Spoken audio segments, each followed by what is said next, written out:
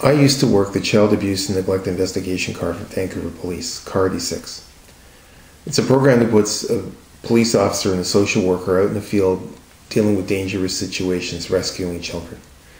And I just recently learned that one of my social worker partners in that program, Pat Lee, has passed on.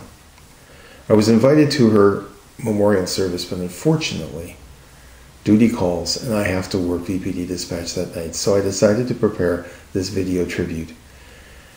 And I was specifically asked by her co-workers to come up with funny stories about Pat, and that's pretty easy to do because she was the kind of person that could make you laugh. My favorite? We had gone to a meal break, Pat and I, Car 87, the mental health car, the youth probation car. And the six of us were just leaving the restaurant afterwards, discussing the cases that we were supposed to do that night. And Pat was on her cell phone talking to someone at the office about the case that we were about to do. And she's doing this.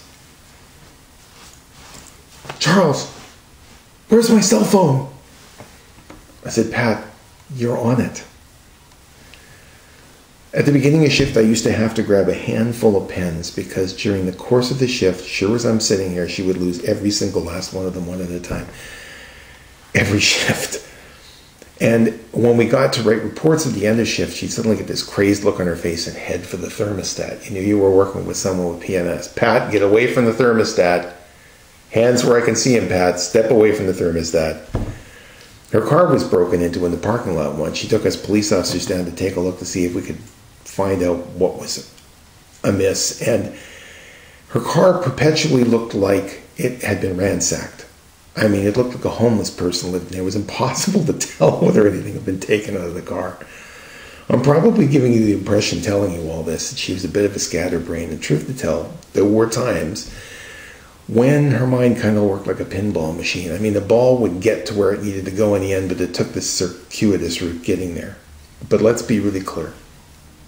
When the shit hit the fan, when things went pear-shaped, when things got ugly, she was on the game. She was decisive. She got the job done. She always had your back.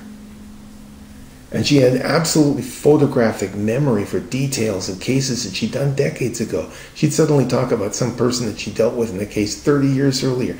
She'd be bang on. Pat focused on what was important. And she got the job done. And we wouldn't have let her in the car else. And she was compassionate. In Car 86, we had this huge bag full of teddy bears in the trunk always because we deal with traumatic cases and traumatized kids. We give them these bears to try and comfort them. Pat was forever getting me to pull over in the downtown east side. She'd get her sights on some bedraggled prostitute on a street corner and she'd have me pull over, bail out, get in the trunk and hand this sorry looking street worker a bear. I called it Pat's Bears for Hose campaign. Amazing. You know what? I'm a published author. I've written several books on warrior philosophy, some of which have won awards. I'm ex-military, ex-police, current police dispatcher. I've been doing martial arts for more than 40 years. I'm the founder of a modern order of knighthood. I hang out with warriors. I am one. Some people will tell you that being a warrior is about combat. It's not true. It's not about fighting, it's about effectiveness. It's about taking charge. It's not about using these, it's about using this. Make no mistake about it, Pat was a warrior. And if we're talking about warrior, about Bushido, the Japanese code, loyalty, justice, sincerity, courtesy, compassion, courage, honor, Pat was all of those things. Pat was a warrior, and like so many warriors, she was encamped upon the field of battle when she was taken from us. Not in the battle, resting on the sidelines, ready to go back into the fray. 70s. She's in her 70s. She's still putting on body armor and going out there and doing this. It's amazing. So Pat, you've earned your rest. This warrior considered it an honor and a privilege to have served with you.